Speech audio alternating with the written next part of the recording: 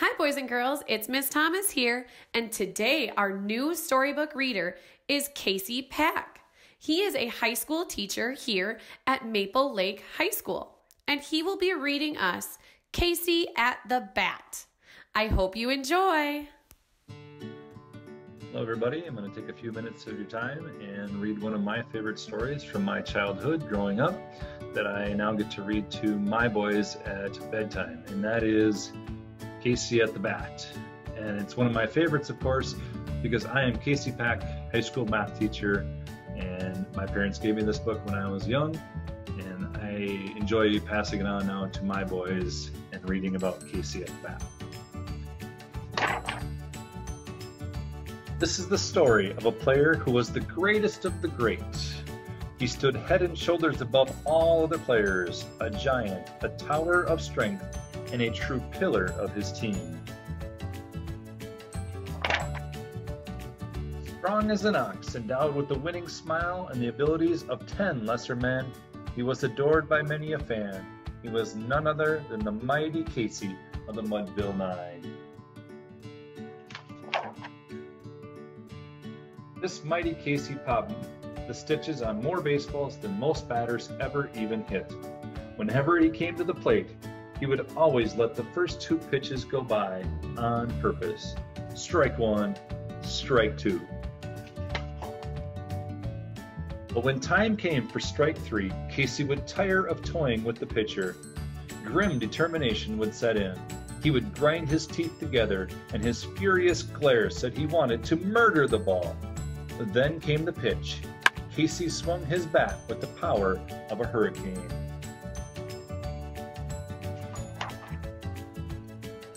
When Casey's bat connected with the ball, hats flew off with the shock, and everyone ducked down low.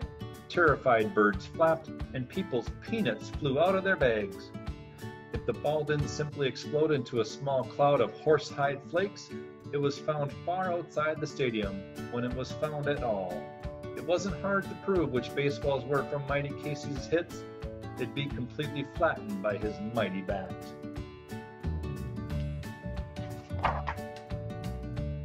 Casey was great, but his team as a whole was a different story.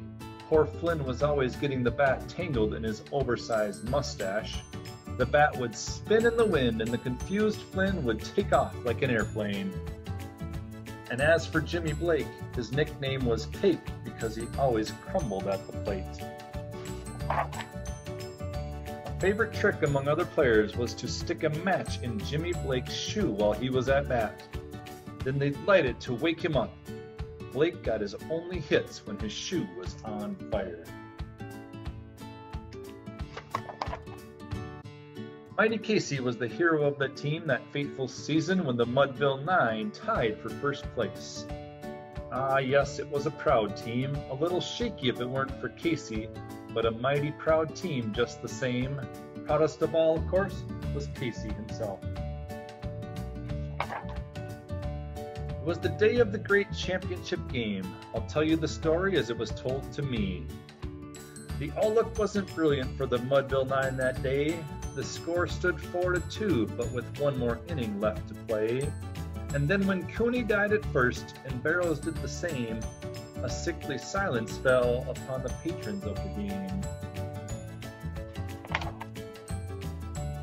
A straggling few got up to go in deep despair. The rest clung to hope, that which springs eternal in the human breast. They thought, if only Casey could get but a whack at that, we'd put up even money now with Casey at the bat. But Flynn preceded Casey, as did also Jimmy Blake, and the former was a Lulu and the latter was a Cake. So upon that stricken multitude grim melancholy sat, for there seemed but little chance of Casey's getting to the bat. But Flynn let drive a single to the wonderment of all, and Blake the much despised tore the cover off the ball. And when the dust had lifted and the men saw what had occurred, there was Jimmy safe at second and Flynn a hugging third. Then from 5,000 throats and more there rose a lusty yell. It rumbled through the valley, it rattled in the dell. It knocked upon the mountain and recoiled upon the flats. For Casey, mighty Casey, was advancing to the bat. There was ease in Casey's manner as he stepped into his place. There was pride in Casey's bearing and a smile on Casey's face. And when responding to the cheers, he lightly doffed his hat. No stranger in the crowd could doubt 'twas Casey at the bat. 10,000 eyes were on him as he rubbed his hands with dirt. 5,000 tongues applauded when he wiped them on his shirt. Then while the writhing pitcher ground the ball into his hip, defiance gleamed in Casey's eye, a sneer curled Casey's lip. Now the leather spheroid came hurtling through the air, and Casey stood a-watching in a haughty grandeur there. Close by the sturdy batsman, the ball unheeded sped. That ain't my style, said Casey. Strike one, the umpire said.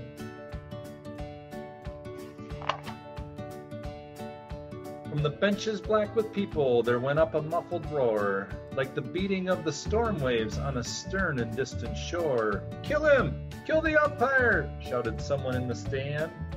And it's likely they'd have killed him had not Casey raised his hand. With a smile of Christian charity, Casey's visage shone. He stilled the rising tumult. He bade the game go on. He signaled to the pitcher, and once more the spheroid flew. But Casey still ignored it, and the umpire said, "Strike two." "Fraud!" cried the maddened thousands, and echoed answered, "Fraud!" But one scornful look from Casey, and the audience was awed. They saw the face grow stern and cold, they saw his muscles strain, and they knew that Casey wouldn't let the ball go by again. The sneer is gone from Casey's lip, his teeth are clenched in hate. He pounds with cruel violence, his bat upon the plate.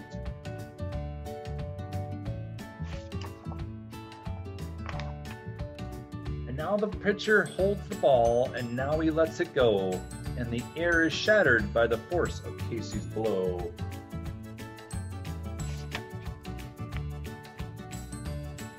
Oh, somewhere in this favored land, the sun is shining bright. The band is playing somewhere, and somewhere hearts are light. And somewhere men are laughing, and somewhere children shout. But there is no joy in Mudville. Mighty Casey struck out.